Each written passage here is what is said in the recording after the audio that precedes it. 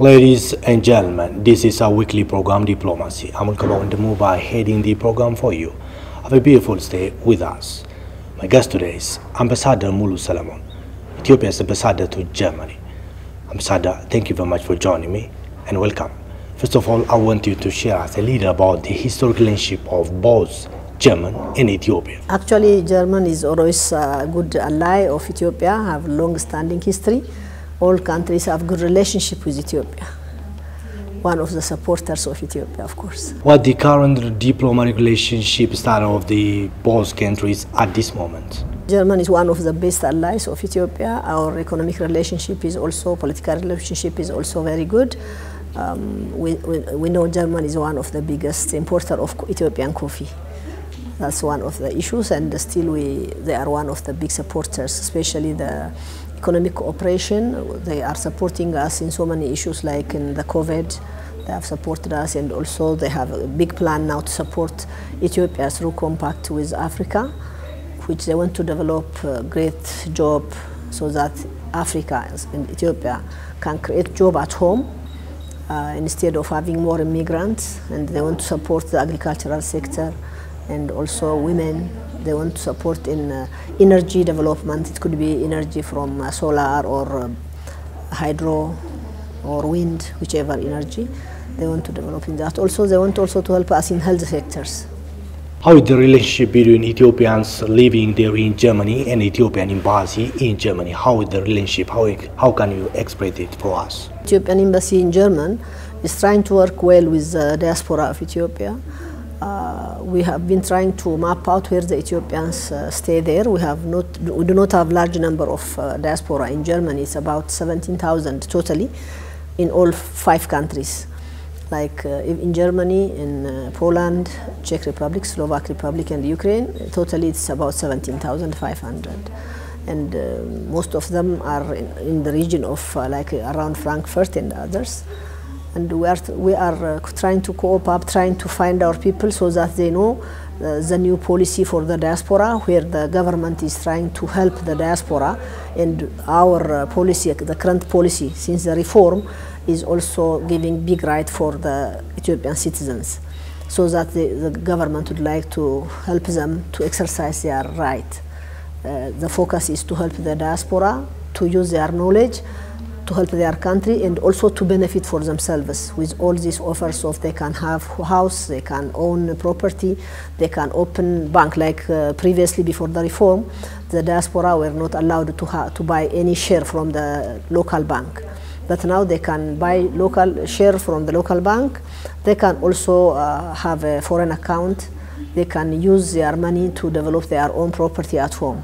And they can share their knowledge, they can come and invest, they can also share their experience of knowledge, whether it's in engineering or health sector or what have you.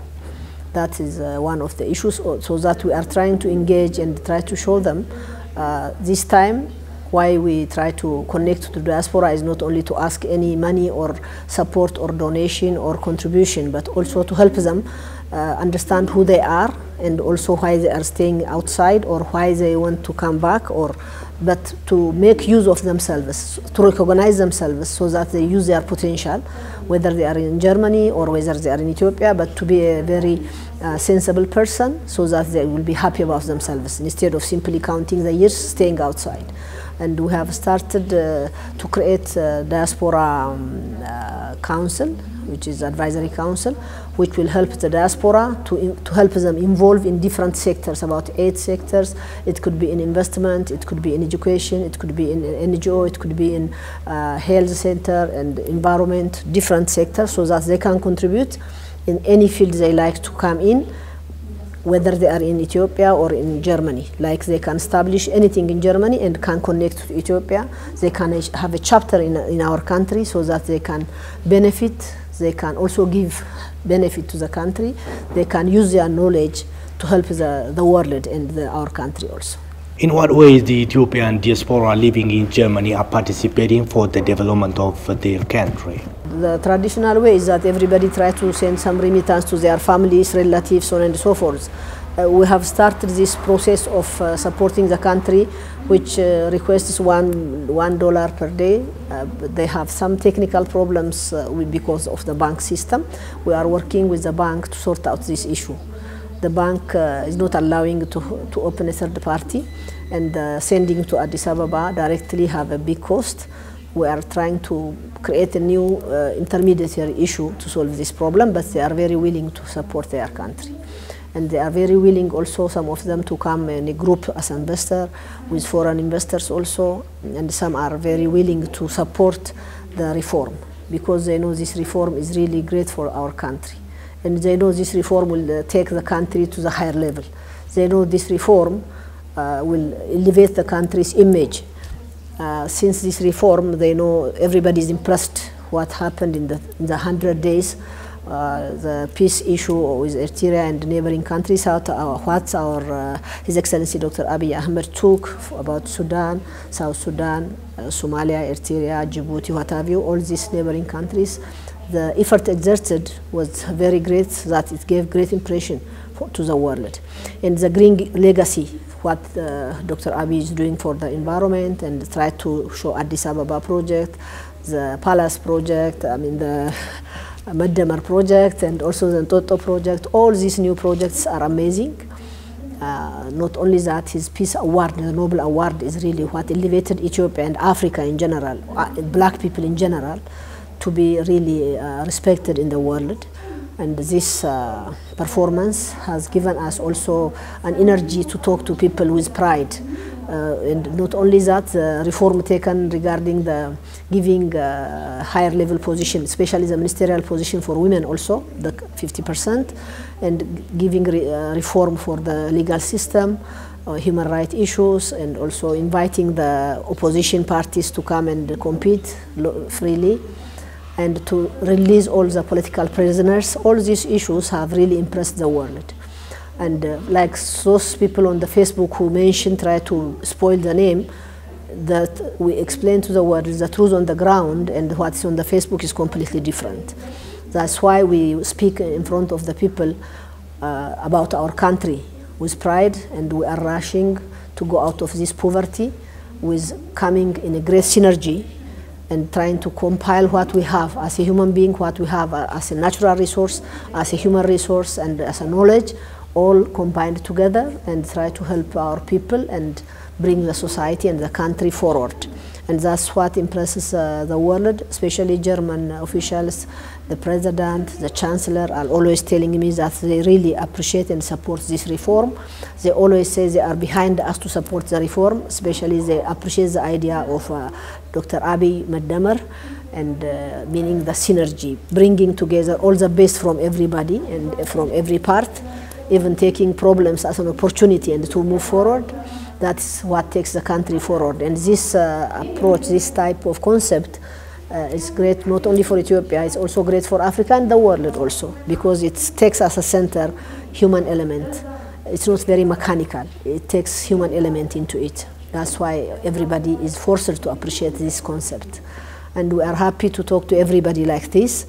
And we are happy to talk about the current situation of the country and also the situation of GERD, so that they understand what's going on. How the Ethiopian embassy in Germany are working, promoting the interests of Ethiopia? When we see from how the Egyptians try to explain to the world in a very bold and aggressive way, while we are having the truth, we started explaining that even some people were misunderstanding that Nile River was the source of Nile River or Egypt. But we try to explain the fact that the Nile source is Ethiopia, and around 86% of the water is from Ethiopia. And also we explain that we have no intention to harm the downstream like Egypt or Sudan. And we explain how the stand of Ethiopian government and the stand of Ethiopian people. We always tell them in our country as a culture, you know it, when you drink from the same water, if you harvest from the same water, you are considered as a person who is taking from one breast, from one mother. We consider Egyptians as if we are brothers and sisters from one mother. That's the attitude of Ethiopia. But sometimes wrong impression, wrong thoughts are communicated to the world. And this water is our natural water where everybody should use in an equitable way. And we always ask equitable and our right as a country, and we want to keep our sovereign right.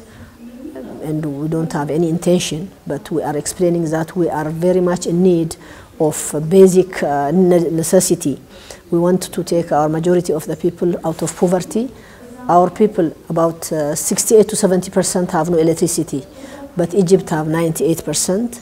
And you know, in our society are using biomass and animal waste for cooking, and they suffer from respiratory organ problem and also from eye problem, so that this is affecting the society's health. Not only that, while they cut the trees for firewood, the environment is affected. And we see this dam help to protect the environment, to help the health of the people. And also, when we are working on this industrial park, we need power to generate or to produce anything, so that when the foreign direct investors come, even Ethiopian investors like to have power generation to produce any product, either for export or local consumption. When the industries work, we get employment for our people. When the investors come, they employ 1,000, 3,000 or 1 million employees. That means those people who go out for economic reasons and give problem to other countries will remain at home instead of going out for economic reasons. And this will have great impact also on reducing immigration. And it can also create great regional, sub-regional and regional integration also, because this can generate more power in the future. And it helps Egypt and Sudan also to regulate the water flow, to help them not to suffer from silt. And it has a big benefit for them, and they know it. This dam is more beneficial to them also. But as we try to explain why these people complain is having different reason, not a rare reason. And people are understanding. Initially, people are misunderstanding the issue. Some people might think that Ethiopia is going to lock the water. No, it's impossible. Ethiopians are very sensible, and we know it's our right to use it together, amicably and with friendly approach. We know Egyptians are our brothers and sisters. Our intention is to use this water and develop the area together, even to support the world with using the Nile water, leave alone to our people. And both people, this water is enough for all of us, even for more people. It requires only to have a sense and try to work together and have good intention, positive intentions towards each other. And that's what Ethiopian people and Ethiopian government would like to tell the world, and we have been telling the world the truth about this. From day one, we are explaining to Egypt about the Nile Dam. We are telling them how this dam is going to be operated from the inception. But when they build the Aswan Dam, they didn't communicate, they didn't tell us at all. When they even take this Aswan Dam out of its natural course and send it to the desert, to Tushkan Canal, they didn't tell us. They throw it away, and they are using the water in a very extravagant way. That all were not communicated to us, but Ethiopia is trying to be fair, to show the world, to show our neighbors that we are not harming anybody, but we want to use this water because it's also our right. We are contributing 86%, and using 0% is unfair, so that we can use this water together without harming each other, without significant harm. That's why I try to explain, and most people understand. They know it. For me, I always say they know it, but it might be a different reason. And later or sooner, what I'm happy about is the diplomatic decision that Ethiopia went through, the government's effort, especially to make this happen in 2.5 years or 2 years. You know, the dam had a problem earlier, wrong problems, technical, because of some building problems, and they dismantled that and built it again. What was built in 2 years was what was spoiled 5 years, 6 years ago. And after managing this, to make sure and make it possible to feel the first feeling was a great achievement. It really requires commitment of the government, real dedication, and the capacity of leadership. No one can manage this with this all crisis, with this all daily fire. is coming to the government's attention. All these internal and external challenges created by externals and internals, but with all this, managing this and make it happen is something to be incredible. Sometimes when you see it, it seems very easy, but when you see what was done, you cannot imagine to make this happen with this short time and with all this pressure. Because it has a great pressure of financing and foreign exchange, supplying the materials needed, managing the contractors to daily to perform each and every approach, so that if one day is late, it's a serious issue because one operation will affect the other operation. All this follow up and making all these workers, engineers and others to be happy and be dedicated and trying to motivate these people to feel the belongingness and ownership and make it happen, it required great leadership, and really thank our government to have such a serious decision and commitment. And that was what happened. And I also would like to thank our engineers who really, workers, all of them, who have been working on the dam. That can be even contractors who took the commitment. We really would like to thank them. What kind of activities are done in order to protect the right of Ethiopians living there? The Ethiopian citizens living in Germany, whenever they have a problem, not only in Germany, those who are in the areas we cover all in all countries, whenever they have a problem, we try to communicate with them and help whatever the problem they might face. Actually, the human rights is protected there; they are not affected, but because some of them are considered as illegal immigrants, and they want to send them back. We also negotiate with the government so that they can take them they can handle them according to the international law, where their human rights not affected. Some of them have suffered to be there due to different reasons, earlier political reasons or other reasons. And those who can manage to stay are staying, who may not manage to stay might be treated according to the law, where the international law is forcing the immigrants according to the jointly signed international law. But if they are treated differently, we all try to communicate to the government so that things should go accordingly. That's how we do. And those who have any other problem also, who came to the embassy or communicate to us when they have a problem, when they travel, or they have a health problem or any other problem, or when the people die or need support, we are always there with them. And we also communicate with the diaspora to help the country for building the dam and also support the COVID. Though at this COVID time, most of them are not, I can say some are getting 1/3 of their salary, half of their salary because of the lockdown. But still, you see the passion of most of them to come and help. You see the passion, especially because they support the silent majority, support the reform. They, even at the time of COVID, when we were on lockdown, we are not working at all from the office. We are working at home, but they call us. They want to come and buy bond for the GERD, give donation for the GERD, for the dam. And also sometimes they come to give money for the COVID and also for the dam. Those even who cannot use the bank account, they were coming directly, and they want to help the country. And that you see a big passion, a big belongingness, and big support. I don't mean there are no people who are opposing this nice performance. There are no people, sometimes they might ask a lot of things, but things cannot be answered overnight. There are a lot of issues which require change, which require to be answered through the process of legal condition or constitutional issues and other issues. But the intention of the government, the intention of this condition of Maddamar is not ignoring the problems of people. It is not ignoring the nations and the nationalities. It's not ignoring the issue of individuals. It's not ignoring the issue of religion or ethnicity or nations and nationalities.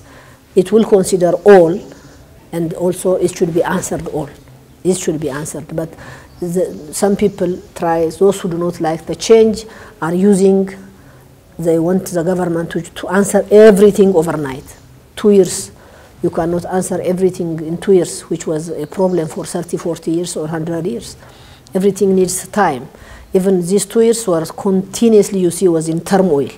They were creating a lot of problems so that the government cannot even have time to sit and think about things and try to handle. But you see, with this all turmoil, this great job is done regarding the handling of the financial crisis, the handling of the GERD, the handling of unemployment.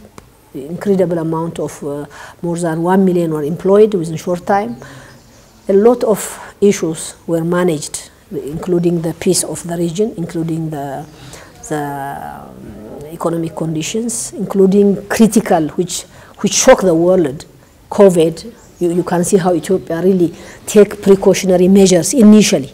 If they haven't started early, that everybody was in quarantine when they come, imagine we have 110 million people, what would happen? And we don't have that, structure of health, well-structured health system like other countries, like Europeans or Americans. You know how America is tested. We cannot manage. But the good thing is that the government, in spite of having all this turmoil in the country, they managed the COVID very smartly and try to protect people. Though you see now it's increasing slightly, if it was not protected early, this could have been 100,000 or something like that. But we are lucky that it was done, the precautionary measure or mitigation was done earlier. That you have to appreciate, and that's what even the world, most of the people in Germany also appreciate the Ethiopian government for not only taking the precautionary measures, but also for thinking for Africa, not only for Ethiopia, because Dr. Abiy initiated that the financial debts of the country should be cancelled or postponed, and also he tried to do this campaign with our Chancellor Angela Merkel in Germany, and also try to communicate to the world that Africa cannot afford to pay debt now today at this critical time where the factories are closed for COVID lockdown. This thinking of for Africa, great region, shows that Ethiopia is getting a great leadership, not only for its own country, for Africa also, and also for the world. They appreciate this, and we appreciate that also.